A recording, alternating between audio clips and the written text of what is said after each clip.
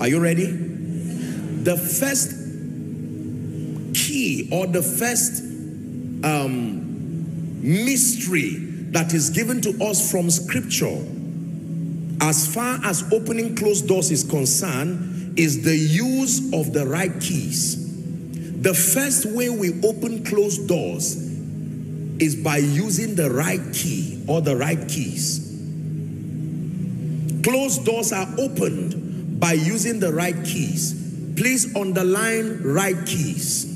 A wrong key does not open a closed door, even though it is a key. Hallelujah. There are many of us, every house, I presume, has multiple doors. And sometimes every one of those doors would have a unique key. Is that true? The key that may open the main door may not open the kitchen door. So you can have a key, a correct key meant for another door. If it is the kitchen that you want to open, you must use the key that is meant for the kitchen. I think there has been a mix-up of this, especially in the body of Christ, and you've heard me say it again and again. There is a mix of different keys, believing that because they are divine keys, they will open every door.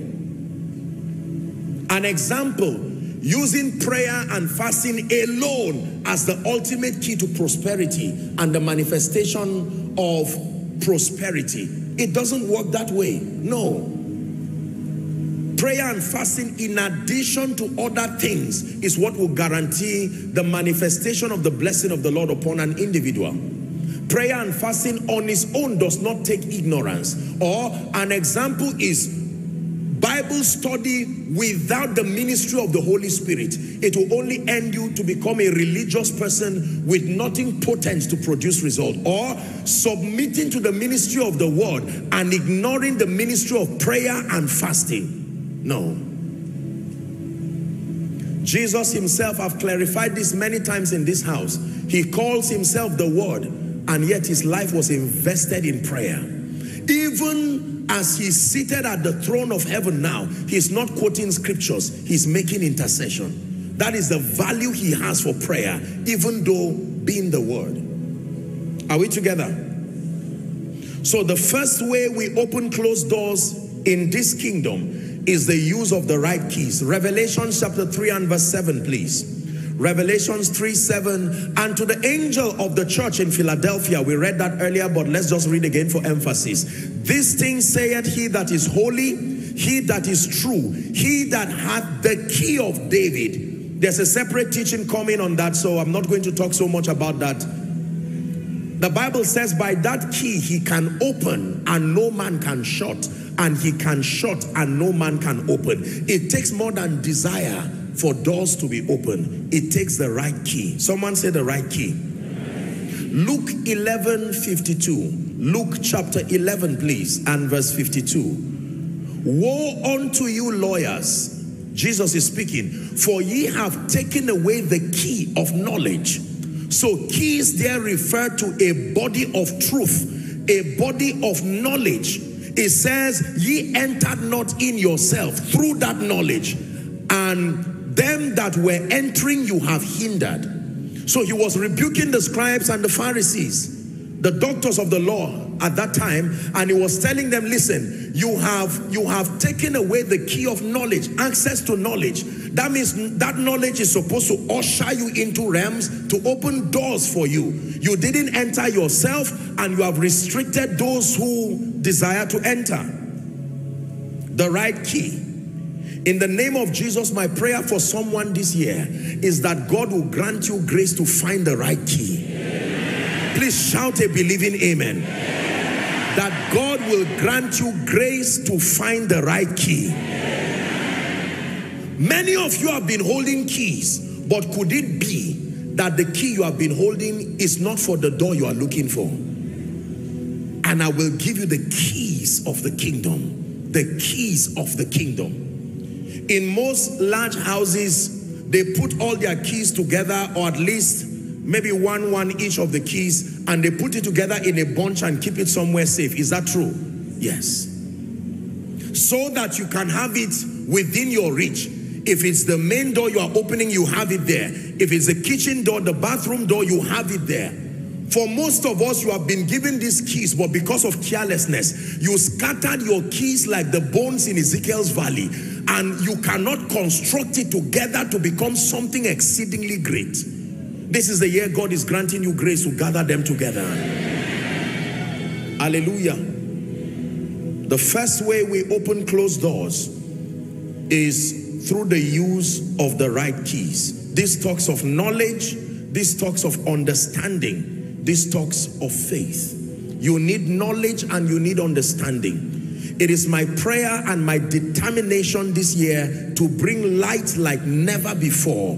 Truth upon truth, line upon line, precept upon precept, here a little, there a little, to the end that God will grant us grace, that with light we will be able to rise. The Bible says that we are able to show the praises of him that has called us from darkness into his light. Hallelujah. Number two, how do we open closed doors? Are you ready? The second way, according to scripture, that closed doors are opened is by knocking. By knocking. Knocking here means obtaining help from men through mercy and favor.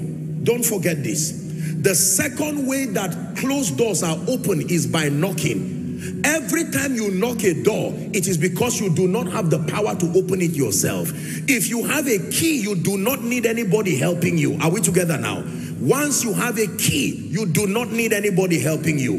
The key itself will open. In fact, sometimes you don't even need to speak. The moment there is a key, the door opens. But the moment you do not have a key and you need that door open, another system that God put is to knock.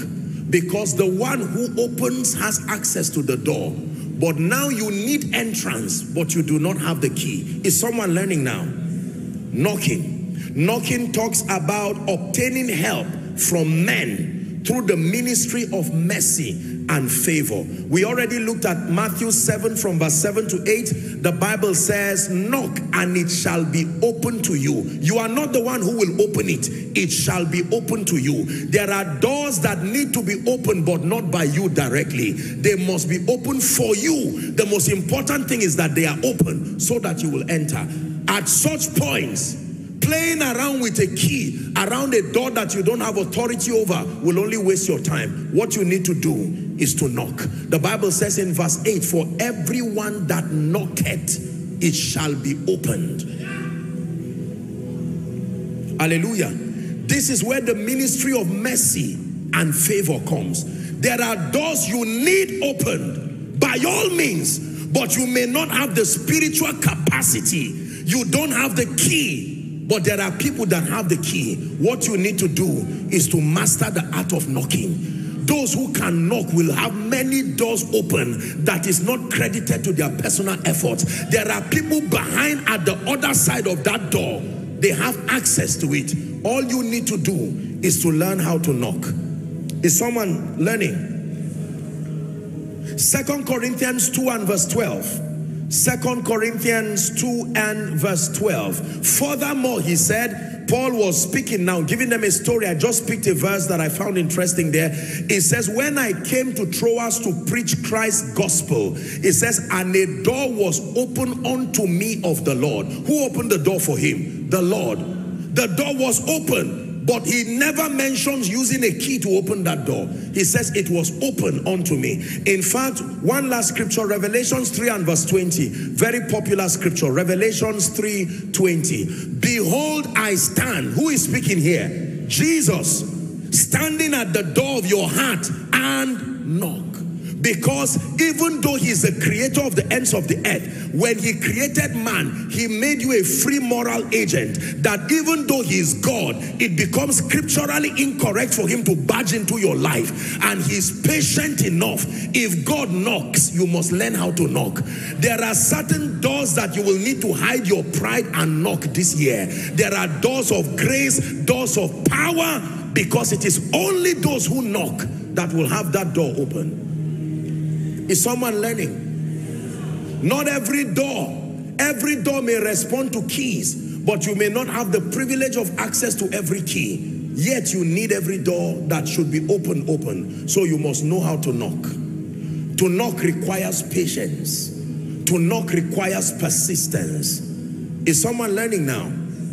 Let's go to Luke 11 and finish up the scripture that we started now. God is giving someone wisdom already.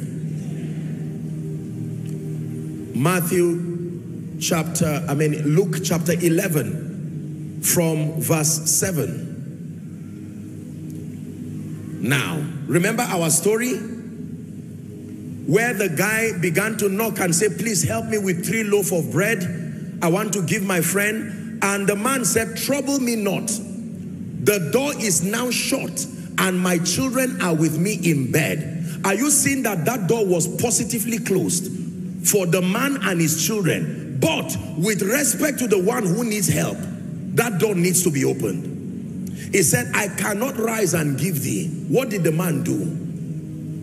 I say unto you, though he will not rise and give him, because he is his friend, yet because of his importunity. The word importunity is the word persistence. He said he will rise and give him as many. He asked for 3, but he said you can even get more by knocking.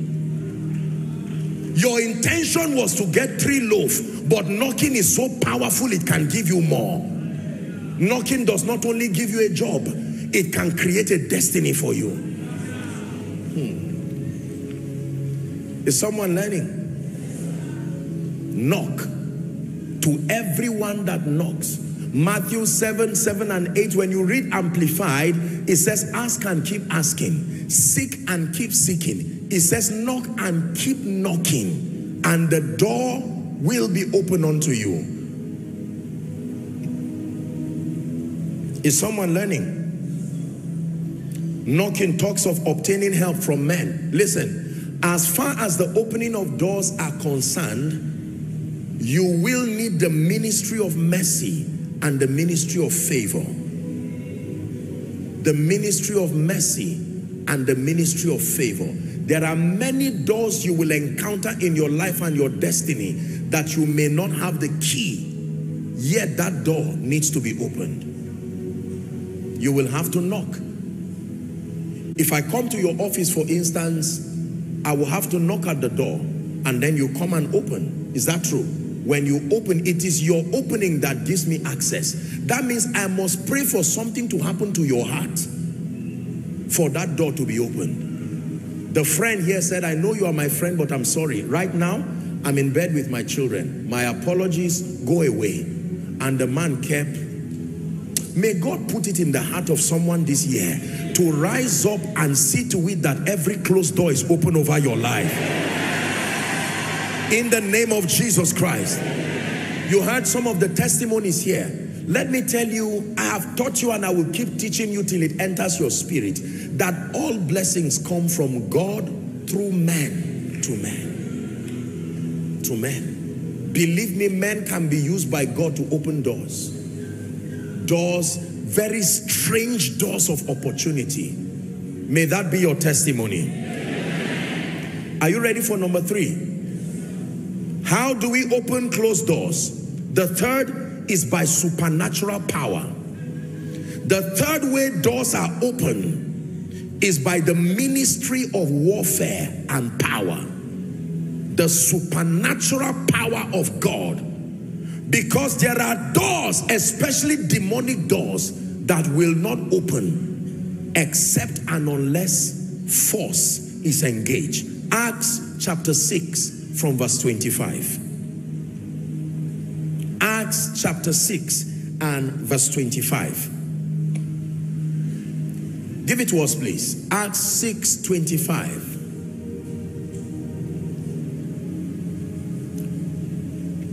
Acts 16, my apologies, 16:25. Acts chapter 16 and verse 25.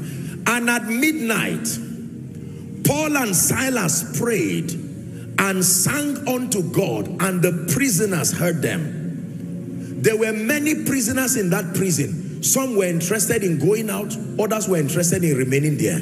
Paul and Silas said, no way, we will not remain here. Verse 26. And suddenly there was a great earthquake in a prison, so that the foundations of the prison were shaking. A key cannot do this one. A key can quietly open the door, but when it is supernatural power, both the door, the foundation of the house must know that it is God coming.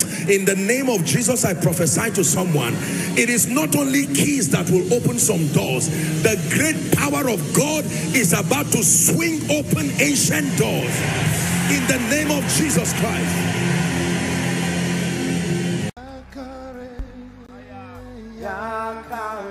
Means it's finished. Yakare, Yesu yache. Yakare.